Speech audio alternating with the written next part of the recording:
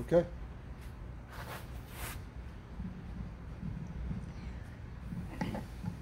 Welcome. Pastor and I thank you for coming. Did you turn off? Okay. Pastor and I thank you for coming tonight. And the pastor encourages you to ask questions during the Bible study. Cora ten Boom said, "The wonderful thing about praying is that you leave a world of not being able to do something and enter God's realm where everything is possible. Nothing is too great for His almighty power. Nothing is too small for His love." On the screen, it says, "It is written, nor height, nor depth, nor any other creature shall be able to separate us from the love of God, which is in Christ Jesus our Lord." Romans 8:39. Pastor? This is the opening slide. I know it's kind of a funny looking slide, but it's true. It says, how it looks trying to work your way to God instead of relying on grace. He's never going to make it. He's going to try, but he's never going to make it. He's going to be clamped up in that ladder. Go ahead to the prayer slide when you get a chance.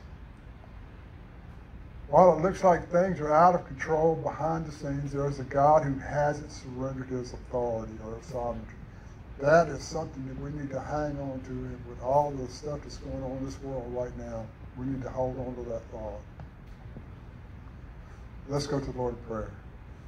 Father God, we thank you for this day. We thank you for these who came for the Bible study tonight. Lord, it's never too late to shuttle some more in here also, Lord. But Lord, we thank you for the ones who come. We are grateful every time we have someone come in here for Bible study and worship service. We pray for the students at FLETC, Lord. We lift them up to you to help them with their studies, help them with things that they need to help further their career. We also pray for Joey and his little girl, who I found out he came through here a few years back. He let me know he had tested positive for COVID and had some mild symptoms, and then a little bit later his daughter tested positive for COVID. So we lift both of those up to you in prayer, and we ask that you look after them and you heal them and you strengthen them. And Lord God, we thank you for all your blessings. In Jesus Christ's name we pray. Amen.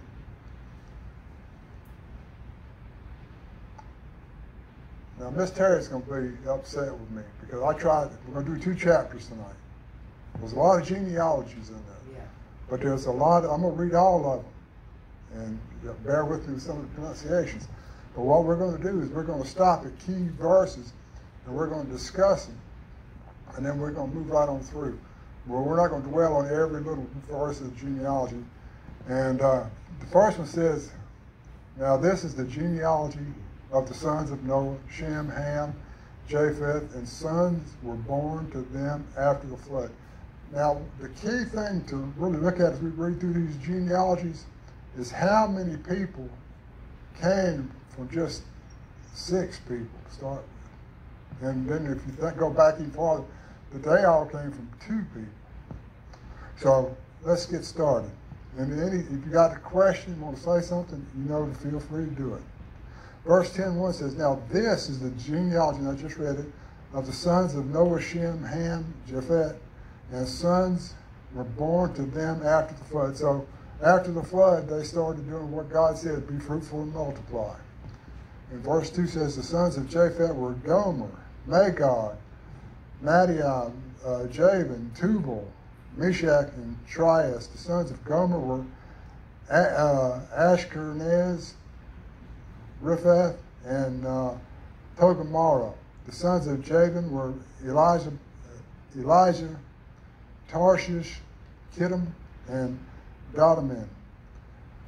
Verse 5 is what we're going to talk about, though. It says, "From these, the coastline peoples of the Gentiles were separated into their lands, everyone according to his language, according to their families, into their nations." So we see in verse 5 that these descendants of Noah, through his 3 sons and 3 daughters-in-law, they're already kind of branching out and setting up their own little bailiwick, what they want to do. And the scripture is separating those people out. And when it talks about Gentile or the Gentiles, what it's talking about is non-believers. And you have to remember that when Genesis was written, it was written by who? By Moses. After they came out of Egypt. So he's looking at this from the Hebrew perspective of all these other ones who came out. And like I said, all Scripture is superintended by the Holy Spirit. So whatever he put in here is what the Holy Spirit gave him to do. Then it says the sons of Ham were Cush, Mizraim, Put, and Canaan. Now remember, we said when Noah cursed his son who laughed about him being naked in the tent, he did not curse the son, he cursed the son's son. He cursed Canaan. I guess maybe he figured he'd die off before Canaan got big enough to get a stick after him. I don't know. But that was the case. And it says the sons of Ham were Cush, Mizraim, Put, and Canaan, as we said. So the sons of Cush were Seba, Havilah, Sabbatal, Ramal, Sabbachair. And the sons of Ramal were Sheba and Dedan. Cush begot Nimrod, and this is another verse. Cush begot Nimrod. He began to be a mighty one of the earth. He was a mighty hunter before the Lord. Therefore it is said, like Nimrod, the mighty hunter before the Lord. And the beginning of his kingdom was Babel, Erech, Akkad, Chaldea, in the land of Shinar. Now, when you think about it, when you hear somebody call somebody a Nimrod, that's a slang. That was not a compliment.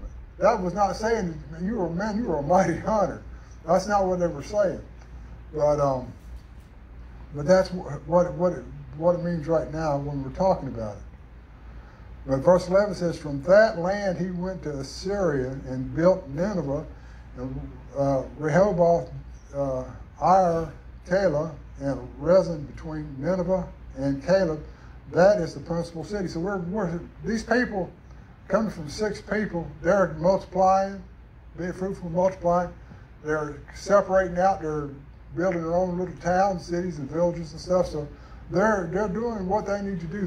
Right now they're not staying centralized. They're not talking the same language. They're speaking a different language. And it's amazing how they went from speaking different dialects, languages, to everybody speaking the same language. But we'll look at that in verse 11, or chapter 11. Verse 13 says, Mizraim begot Ludim, Anamin, Lahadan, and Netuim. And if I mispronounce it, y'all correct me if you want to. 14 says, Parusim and Caluhim, from whom came the Philistines and the Caphathorns. Now remember, we're talking about these people are spreading out, they're separating out, and that's the whole purpose. That's what's going on. That's what God told him to do. He told him to go out. He didn't tell him to stay in one place. I imagine if Adam and Eve hadn't sinned in the Garden of Eden, eventually he would have had to kick somebody out and said, look, you guys need to move on a little bit, move down the road and make your own life. Don't sit here with mom and dad and stay here forever.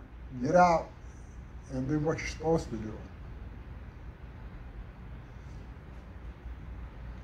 Canaan begot Sidon, his firstborn, and Heth, the Jebusite, the Amorite, and the Girgashite. So now we're hearing names that we've been reading in the Old Testament of people the people of Israel, when they came out of Egypt, they were to go against and defeat to claim the promised land from. In verse 17 says the Hivites, the Archite, and the Sinite, the Averdite, the Zemarite, and the Hamathite. Afterwards, the families of the Canaanites were dispersed. So Canaan was cursed by Noah, But he became, really truly, he became the father of a great people, a bunch of people. Great, when I say great, I don't mean, man, these guys are cool. I mean, just a big group of people.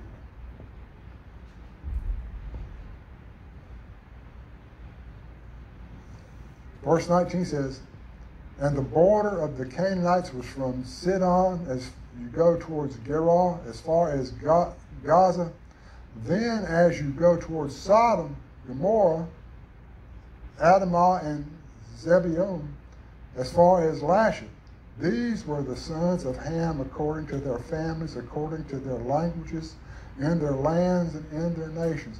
So these offspring of the three sons of Noah, they're getting with the program. They're out multiplying, they're building cities, they're building cultures and things.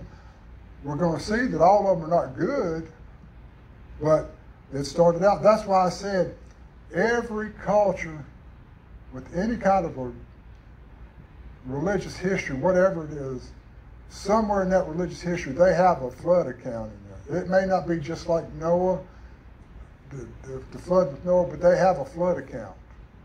They have a flood story to tell. And that's because all these people came from the same common breed stock, but as they spread out, the truth kept getting more and more diluted until it became less than what it was, but it still had remnants. That's why sometimes you see that when people in third world countries and natives out in the jungle and stuff that don't have television, well, they probably got cell phones. Everybody's got a cell phone. I've seen that with some of the people I deal with in Africa. They don't have anything to eat, but they got a cell phone. And that's sad. But the information kept getting diluted. The more it went out from the original people, the more it got diluted. Or, diluted, watered down or diluted. Kind of like the gospel message today was when Christ went to the cross, he was resurrected on the third day, and he ascended back into heaven after 40 days after his resurrection. That's pretty cut and dried. But today, you'll get so many different little versions, little tweaks on it that, well, he didn't really die, he just swooned, or all manner of things, because people don't want to believe or trust in a risen Savior to save them. They think, well, I can do it myself. That guy on the ladder a while ago, he thought he could do it himself too. Verse 20, these were the sons of Ham according to their families, according to their language and their lands and in the nation. So we talked about that, about them splitting out and creating cultures and places, people to live and work. Verse 21 says, and children were born also to Shem, the father of all the children of Eber, the brother of Japheth, the elder. The sons of Shem were Ham, were Elam, Asher, Araphax, Lud, and Aram. Now, when we look at these generations, the sons of Noah, it says that the historian has not arranged this catalog according to the seniority of birth. For the account begins with the descendants of Japheth, and the line of Ham is given before that of Shem, though he is expressly said to be the youngest and the younger son of Noah, and Shem was the elder brother of Japheth. So it was just the way Moses decided to put it down. They didn't go in any particular order, didn't go by rank, but the generation says the generations, the narratives of the settlement of nations existing in the time of Moses, perhaps only the principal ones, for though the list comprises the sons of Shem, Ham, and Japheth, all their descendants are not enumerated. Those descendants, with one or two exceptions, are described by names indicative of tribes and nations and ending in the Hebrew M or the English ite. So what he's saying is, a lot of these names that we read, this this is a descendant of Ham or Shem or Japheth. Well, really what it's saying is these people are a descendant of Ham, Japheth, and Shem. Verse 24 says, Arphaxad begot Selah, and Selah begot Eber. To Eber were born two sons. The name of one was Peleg, for in his days the earth was divided, and his brother's name was Joktan. Now Joktan begot Almadad and Sheleph, and Hazarmath and Jerah. And you know what? Y'all can't do it because I don't have them up there for y'all to get me on. 29 says, Ophir, Havilah, and Jobab, all these were the sons of Joktan. Now if you look back, where it says in 25, it says, to Eber were born two sons, the name of one was Peleg, for in his days the earth was divided, and his brother's name was Joktan. So,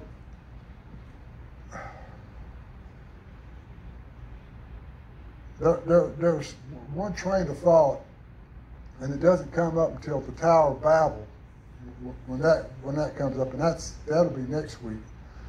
But what is theorizing? Everybody looks at the globe and says, you know, all that stuff looks like it used to go together like a jigsaw puzzle a long time ago. Well, when God confused the languages, he also confused the continents, and he put people on it and separated the land out. So, because he said, I want y'all separate, and he separated. But this is not what this is talking about. This is talking about was divided, that they were separated from the rest of it. 26 says, Joktan begot, no, I read that one. Okay, 30. And their dwelling place was from Mesha, as you go towards Sephar, the mountain of the east. These were the sons of Shem, according to their families, according to their languages, in their lands, according to their nations. These were the families of the sons of Noah, according to their generations and their nations. And from these, the nations were divided on the earth after the flood. So, really and truly, they're doing the best they can to follow what God says. They're being fruitful, they're multiplying, they're building cities, they're building towns, and they're establishing cultures. That's not the important thing. The important thing is what you do with that when you do it, when you create these people. When you know, what do you do with the cities? Do you build cities and worship the one true living God that put you on a boat and sailed you for over a year in the flood waters and restored you to prominence in the dry land and made you the ones who were going to repopulate the earth? You'd think that would stick with you a little bit, that you would carry that on a little bit more. You press that on. You know, I prophesied that Adam, when he was 930 years old, he was sitting around a cook fire telling everybody that he would listen to him. He said, man, we had a sweet deal in the Garden of Eden. It was so sweet. We didn't have to do anything. We didn't have to iron clothes or nothing. We just ate the fruit of the garden. We tilled the soil a little bit, kind of kept the weeds out. We played with the animals and stuff because they wasn't trying to eat us. We weren't trying to eat them. We just had a good time. But then Eve listened to the serpent, and I listened to Eve when I should have been listening to God, what he told me. But we had a sweet deal, but I messed it up. I'm sorry. They're going to have to go from here. But there is a promise coming. There is the promise of a Savior coming. Now let's look at 11. I think I had 32. I was hard on Miss Terry. Anyway, we've read that. So we got that established. Now 11 says, now the whole earth had one language and one speech. How everything is not, chronological. It's not laid out minute by minute, hour by hour, day by day. This is over a few hundred years at least.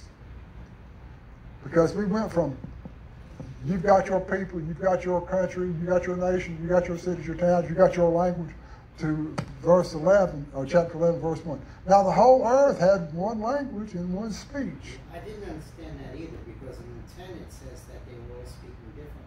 Well, that's true, and that's what I'm saying. But remember this, when, and it can be just, it's both ways, it goes both ways. When God, the Holy Spirit, reveals something to the prophet, whether it's looking back or looking forward, he gives events, but he doesn't necessarily give a timetable. Just like in Isaiah 9:6, when it says, unto us a child is born, unto us a son is given, and then it said the government will rest upon his shoulders. Well, when Isaiah prophesied that, when it was revealed to him to say it, he wrote it down like it's one thing. But Jesus came as a baby. He was a son of God. He was crucified and went back to heaven. That part about the government being on his shoulders, that hadn't happened yet. That's an already but not yet. And that's what this is. We read this, it says, verse 32 says, these were the families and sons of Noah according to their generations in their nations. And from these, the nations were divided. Everything was divided by the flood. And I agree. The next verse you read, and what makes this even more, I won't say confusing, but this wasn't written this way. It was written on a scroll. It didn't have any punctuation marks. It didn't have any chapter divisions.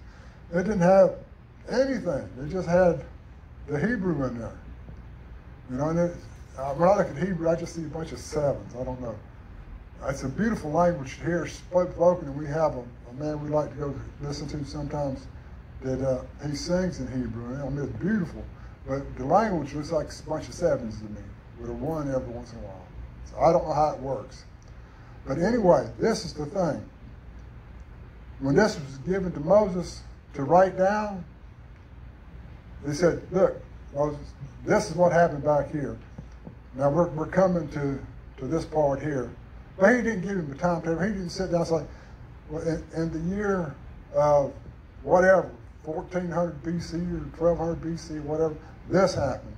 And he didn't do that. He just said, this is what happened.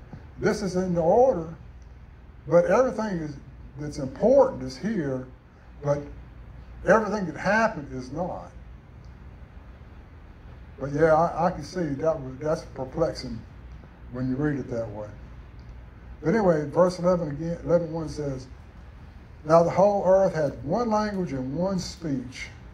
And it came to pass as they journeyed from the east that they found a plain in the land of Shinar, and they dwelt there. Then they said to one another, come, let us make bricks and bake them thoroughly. They had bricks for stone, and they had asphalt for mortar. So when you think about it, when they went, the Hebrews, the 75 Hebrews went into Egypt, and you read about making bricks later on. Well, they had, the people had the technology to make bricks because they were making bricks for the Tower of Babel. That's what they were doing. So it wasn't like it was a foreign skill. Verse 4 says, and they said, come, let us build ourselves a city. Nothing wrong with that. And a tower whose top is in the heavens, let us make a name for ourselves, lest we be scattered abroad over the face of the whole earth. Now, let's focus in on verse 4. And they said, come, let us build ourselves a city and a tower whose top is in the heavens. Let us make a name for ourselves, lest we be scattered abroad over the face of the whole earth. So somebody's prophesying that something's going to happen, and God's going to, though they don't call out and say God's going to do it, but somebody's prophesying that we're going to get scattered. You know, we're sitting here, we're congregating here, we're doing this, we're building this great city, going to build this tower to make a name for ourselves, which meant they were making a name for themselves, but they were not going to be worshiping God. And when we start making a name for ourselves, we don't have a whole lot of time for worshiping God, and we're trying to get our career where we want. We're trying to do other things. We just get too busy. And that's where they were. They were so busy making this great city. They were so busy building this magnificent tower to reach to heaven. Now, I doubt they ever thought they could put enough bricks in the stack to make it all the way to heaven. We've got some pretty tall buildings over in Dubai, where the clouds are below them, below the top floor, but they still haven't even come close to reaching heaven. They're just still in the atmosphere. When they get up there and it's 97 degrees below zero, they still, minus 97 degrees below zero, they still won't be high enough. But, verse 5 says, but the Lord came down to see the city and the tower which the sons of men had built. Now, God's a curious God, except for the fact that he's omniscient. He knows everything that's going to happen anyway. He knows how it's going to happen. So he didn't walk down and say, man, they're building this tower. I don't know what to do with this. He just came down just to check, to see how they were coming, because he knew what he was going to do. In fact, as we said just a minute ago, somebody was prophesying what he was going to do. He was going to separate them out.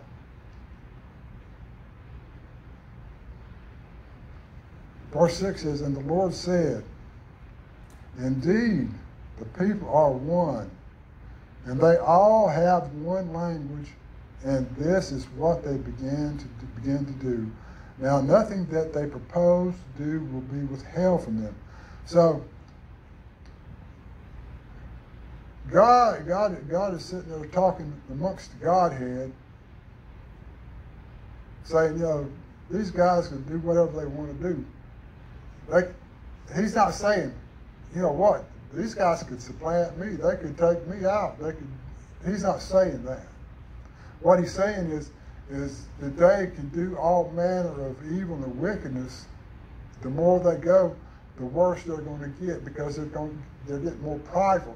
The taller the tower got, the more prideful they got in what they were building. What was the first sin in the Bible? When Lucifer thought he was God, could replace God, he was proud of who he was.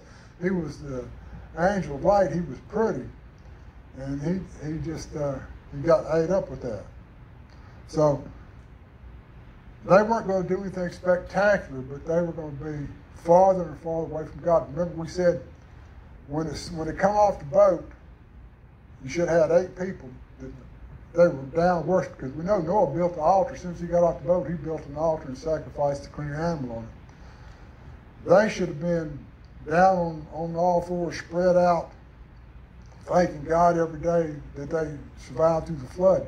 But it's like, well, yeah, you got us through the flood, okay. We're chasing these animals, and you made them scared of us, so we have to chase them down to catch them to eat them. But hey, what have you done for me lately?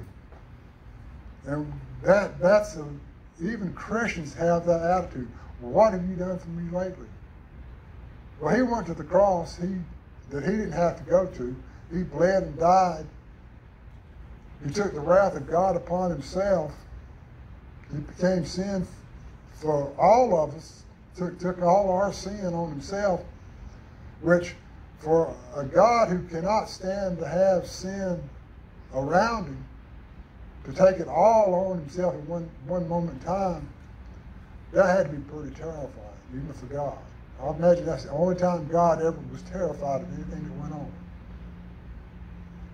And it was because all the wrath was poured out on Jesus, and God the Father turned his back.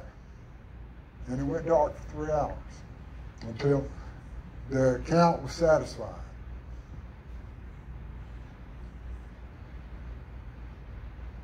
Now verse 7, remember we talked about Pentecost last Sunday. We had Pentecost Sunday.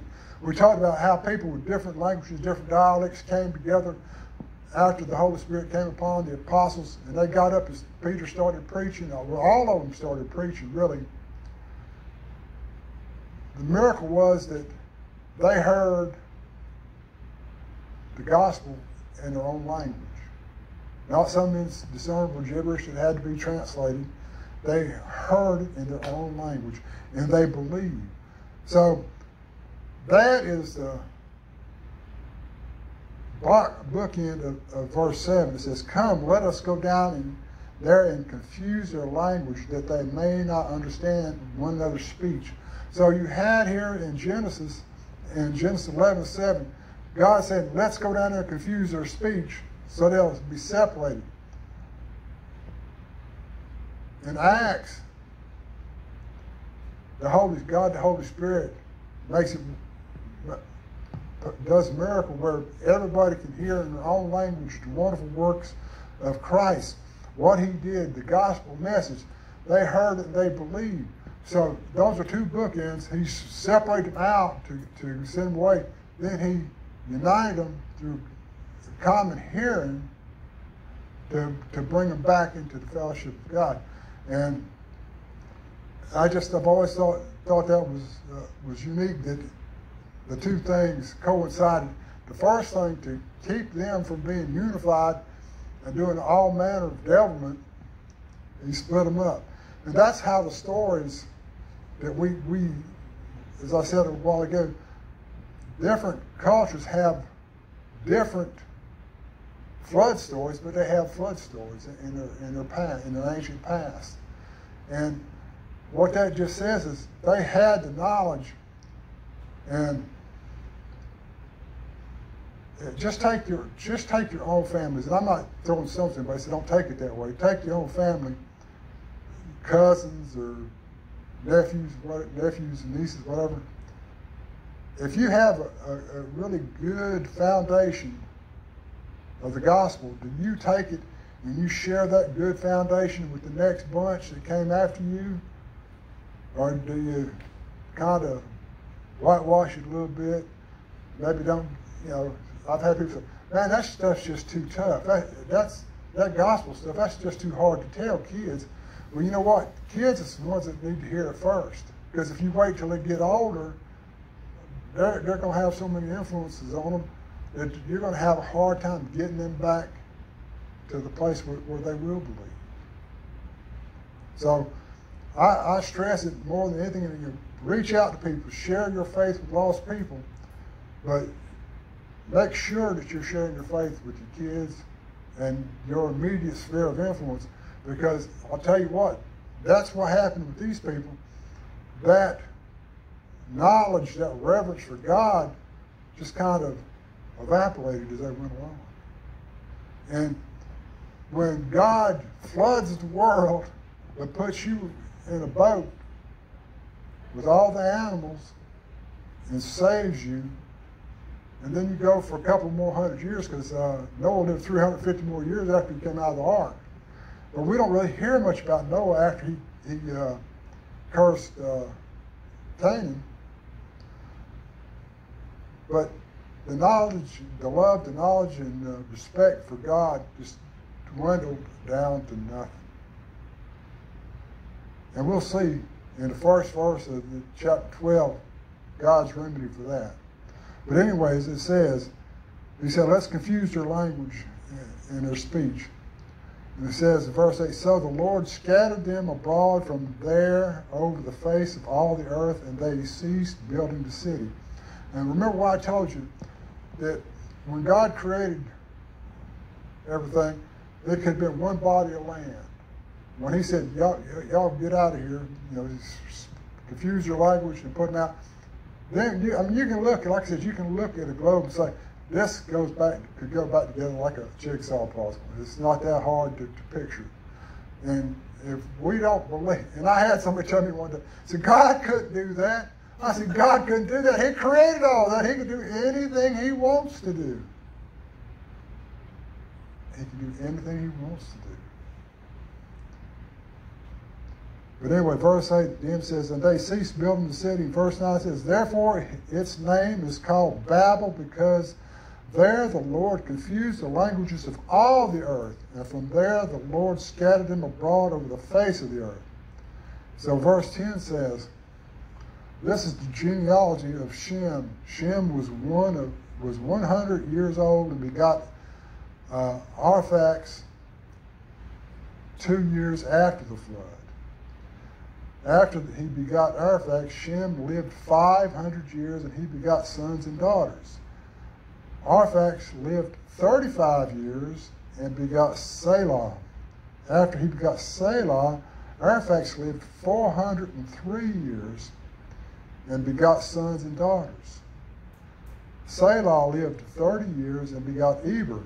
After he begot Eber, Selah lived 403 years and begot sons and daughters. Eber lived 34 years. Eber lived 34 years and begot Peleg. After he begot Peleg, Eber lived 430 years and begot sons and daughters. Peleg lived 30 years and begot Reu. After he begot Reu, Peleg lived 209 years and begot sons and daughters. Reu lived 32 years and begot Serug, and after he begot Serug, Reu lived 207 years. Now, are you noticing anything as we read through these? I know we don't have them up on the screen, but are you noticing anything? The lifespans are starting to get shorter.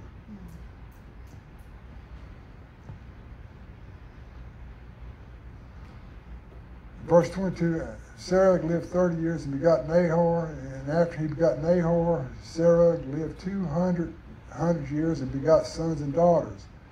Nahor lived 29 years and begot Terah. After he begot Terah, Nahor lived 119 years and begot sons and daughters. Now Terah lived 70 years and begot Abram, Nahor, and Haran. Now, do you see anybody's name in there that looks familiar to you? And any of that? I'm not. Okay. This is the genealogy of Terah. This is verse 27. Terah begot Abram, Nahor, and Haran, and Haran begot Lot. So we've got Abram, and we got his nephew Lot. And Haran died before his father Terah in his native land in Ur of the Chaldees. Then Abram and Nahor took wives. The name of Abram's wife was, what was Abram's wife's name? Sarah. Well, it was Sarai. Sorry. Oh, Sarai. But, Wasn't it like Sarai? Either way. Okay. I don't know how you pronounce it. But it wasn't Sarah. Yeah, it was going to be Sarah. But when we preach about Abram and Sarai or Sarai, we always end up just calling them Abraham and Sarah because it's easier anyway. So,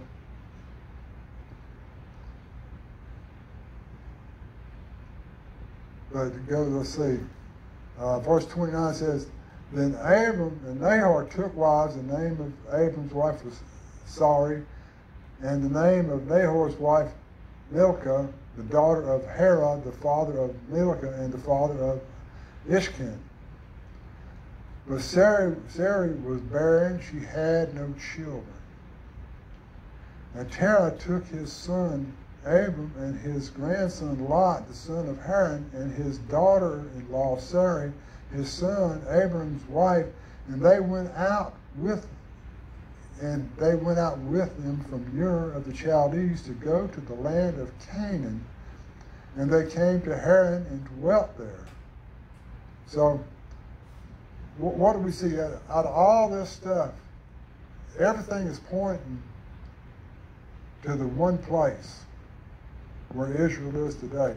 Everything is pointing to that. Now, when we get to of course, y'all have to do it on YouTube or Facebook, but when we get to that point where they come in to Egypt, and when they come out, they were in captivity and slavery for 430 years. That 430 years, God gave these Canaanites, Amorites, all these people in this area, he gave them a chance to give him regard, to worship him as we're all called to worship him. And they did. They did all manner of idolatry. They did all the things they could. And all these people groups that we've read about in here in these 2 chapters today, and we still got one more verse to read, but all of these people groups, they have one thing in common. You can't find any of them anywhere, but Israel is still standing. It's still a Jewish state. Yes, God's put them out, brought them back, put them out, brought them back, but he's always said that he would never put them out of the land without keeping the righteous remnant to keep the Jewish nation alive. And Benjamin Netanyahu was talking with a world leader, and it was I can't remember which country it was. They were talking about their populations. Well, the one nation had only been a nation for 100 years. They had millions of people. Now we're talking, maybe 50, 60 million people. Israel, on the other hand, has really and truly been a nation since we're getting ready to talk about when they were right here next week. But there's only about 8 million Jews worldwide, 8 million. And to ask, how in the world can you be a people, a continuous people, even though they were out of their homeland for an extended period of time, different times, how is it that being a people that long, you can be only 8 million people? And I believe the reason there's only 8 million people is because when God prospered them, they got fat, dumb, and happy, and they went off the tracks. He had to discipline them. The reason these other people groups that we don't see, that we can't go find Canaanites anywhere, we can't find Amorites anywhere, is because he used these people to discipline Israel, the Jewish people, the northern kingdom and the southern kingdom. He used them to discipline them. Then when they got done disciplining in Israel, the Hebrew people, then he took care of the ones who were messing with his people. Though he caused it, he directed it, because the Jewish people needed correction, and the best way to correct them is to exile them from their homeland and put them in slavery somewhere else. But he always gave them a way back. He never put them into slavery and said, I don't care, I'm never coming back for you, I don't care what happens. He always had a way back for them. He always had a set time. In Genesis, he told Abraham that your people will be in captivity for 430 years, and they were. Jeremiah prophesied that the people would be in captivity in Babylon for 70 years. And what you know, they were. So all these things God uses to discipline his people. Why in the world would we think that he wouldn't discipline us for disobedience and acting the fool? If he called Israel out, starting with Abraham, and he's disciplining them to get them where he wants them, and they're still not there. But we're not still where he wants us either. So that's what we have to work on. We have to continue. But the last verse is, so the days of Terah were 205 years, and Terah died in Haran. So The next one is the promises to Abraham or Abram. But when we look at all these genealogies, it's so important, especially the second bunch in 11, because I hate it when it just says sons were born, sons and daughters. You have a mix. You got to have sons and daughters. You can't have just sons, because that wouldn't be good. You can't be fruitful and multiply with just sons. You can't be fruitful and multiply with just daughters. You got to have sons and daughters to do that. But you can look, though you don't have a calendar or a timetable, you can follow all these events and all the things that have happened, and you can flow right in. Remember, I said that the Bible, God's Word, is coherent from Genesis to Revelation. It has a common theme all the way through. It's about the shed blood of Christ. Sometimes you have to dig at it a little bit and to get it, but that's the whole theme of the Bible. It's about our redemption. It's about the redemption of Israel. That's what the tribulation is going to be about, is the restoration of Israel. And you got 144,000 Jewish Hebrew witnesses that are going to be out witnessing everybody during the tribulation. And more people will be saved during the tribulation than have been saved through the last 2,000 years. That was the last verse, and I'm sorry to say this is the last Bible study we're going to have together. But y'all are free to watch it and make comments on YouTube and anything else. But we look forward to seeing you Sunday when you come in. I didn't think I could get through all of both those chapters in 49 minutes. But I didn't. It was easier. I know it's a departure from normal, not having all the verses up there, but I just didn't feel like making out 60 slides with 60 verses on it, and they're just named. Because Miss Terry, she tells me, says, bust through those genealogies really quick. But you have to, and if we'd have skipped those two chapters and just went to chapter 12, we would have missed a lot of things that are important to know. Well, genealogy is very important. No, they're all important, but That's true. But, oh yeah. It's not the genealogy, or the names. The thing that I can never wrap my mind about is the age of the people. How does someone live 205 years or more? I mean, that's the thing that I can't get my mind around. Or 930 like Adam. Well, 950 like Noah. I know, I can't get my And I know it's because it was the Lord doing it, but that's how can. well, it all goes back to what I've been saying here. It was the climate. The climate, the climate dictates a lot of things, and it was God. God gave them long lives so they could do what? Be fruitful and multiply.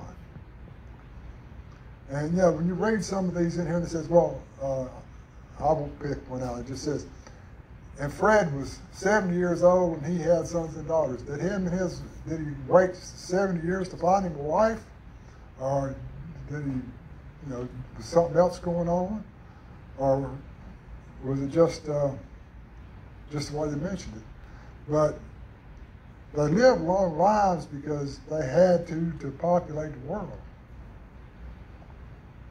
And, the main patriarchs we look at, like Abraham,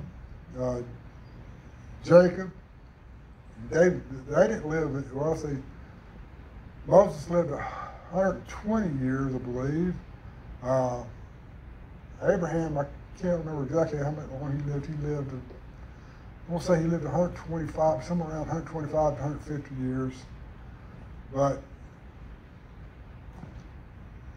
it all worked out by God's plan. God's not walking around thumping himself in the head and saying, man, I just didn't see that coming. I didn't understand. He knew all this was coming. He understands, and he knows what needs to be done. and he's sitting on his throne, moving us around where he wants us. Now, that being said, he can move us where he wants us, but we still have the freedom to say yes or no to Christ. Because if we ever get the point, and I won't call any names out, that we say, well, whoever's going to be saved is going to be saved. There's no use in me witnessing to anybody. How do we know that when somebody we should have witnessed to, we were the one who was supposed to turn this person before they walked out in the street and got hit by a truck? How do we know that the person we decide that we don't think we need to share Jesus with, because somebody else will surely get him? Or that person is so good and so righteous, they must know Jesus.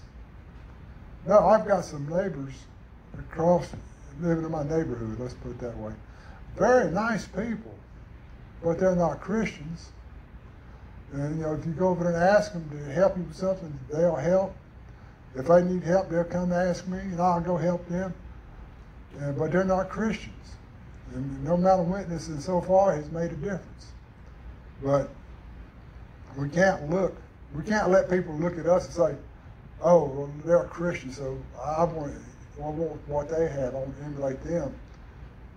And you also can't look at somebody and just think that they're beyond help. Anybody got anything else to say about all these names and places and peoples? And We don't use these names too much. huh? You don't? No, you don't. Well, you get Matthew, Mark, Luke, and John. Yeah. Get Paul. Noah's a very popular name now, though. Noah is a very popular name. What? Noah. Noah? Noah. No, yeah, well, Yeah. we got a friend who's got a son named Noah. We have a friend up in North Carolina, and their grandson's name is Noah. Sure. And that's the only time I think I've heard it. I've heard other people, a couple other They people. named their grandson Noah. There's no chef at the hand. Yeah. No. I've heard that either. Well, maybe that's why God told me not eat pork. I don't know. But I say that there's two reasons that God told them to leave the hogs alone. First off, back in the older days, if you didn't cook it good, it could kill you. And if you ever seen anybody, you've ever watched Rawhide and said, let's herd these pigs to market. You put pigs in the wagon, you put them in their enclosure, and you force them in there, you close them up and you take them somewhere. You never take a pig, you never have a pig round up, because they're not going to be rounded up. They're going to go flop in the first mud they can find and stay there, and you're not going to be able to do anything with them until you load them up yourself. The cattle, sheep, you know what sheep are. They follow the dog or whoever's in front. Cattle do the same thing. So I can see God having them out in the wilderness for 40 years and them herding sheep. Though I don't know why they were always asking for meat and stuff, because they did have sheep, or they had to sacrifice them. So they had sheep. I guess you couldn't eat any of them. I'd have broke his leg. He's blemished. I have to cook him up. but that's just me being funny.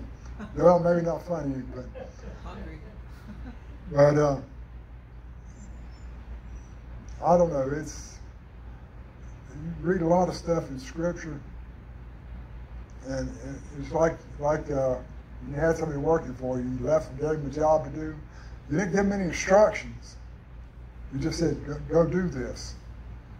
You didn't tell them how to do it, what tools to use. You're coming back and they're using a crescent wrench and a screwdriver trying to beat rivets out of a panel. Well, you can't get mad at them because you just said you need to get the rivets out of the panel. You didn't tell them how to do it. You didn't tell them what tools to use. You didn't tell them to use a drill. So, you really don't have any complaints. They did the best they could with the information you gave them. And sometimes it seems like that with God.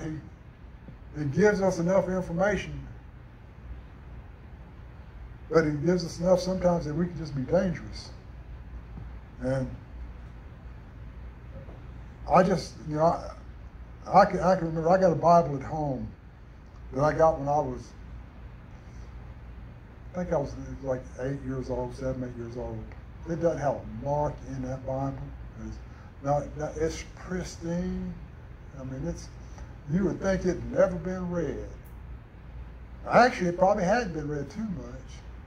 But all my other Bibles that I've used the last 20 years, they're marked up, scratched up, underlined, highlighted. And my study Bible that I usually preach out of, it's got so many highlights and stuff in it and underlines in it when I'm going through it. Sometimes I can't even read what's in there. So I bring this one. But, I love God's Word. And the highlight of Mr. Terry Moses' days, and we read Scripture together. And we're in Book of Psalms now, but we'll read it and we'll say, he's talking about Jesus right there. That's talking about the crucifixion. That's talking about this. There's everything, everywhere we go, we read something and you can tell it's talking about Jesus, something that was going to happen to Jesus. And the reason they know this stuff is because the eternal, outside of time and space, God illuminates that. But He didn't illuminate every detail. He didn't illuminate every little speck of stuff. He gave what we needed to know to give us the faith to continue on. But if you get into Genesis and you start, in the beginning, God created the heavens and the earth, and if you say that's, then you're lost. And if you're standing in the pulpit somewhere or in the Sunday school class saying, yeah, chapter 1 of Genesis says in the beginning, God, you don't have to believe it. You don't have to take that literally. That's God said it, I believe it. And if I don't see any profit in not believing it. I don't see any profit saying, yeah, God's Word is kind of true. It's either true or it's not true. Miss Terry, last thing. You had the last word. Go to the next slide then. God's Word is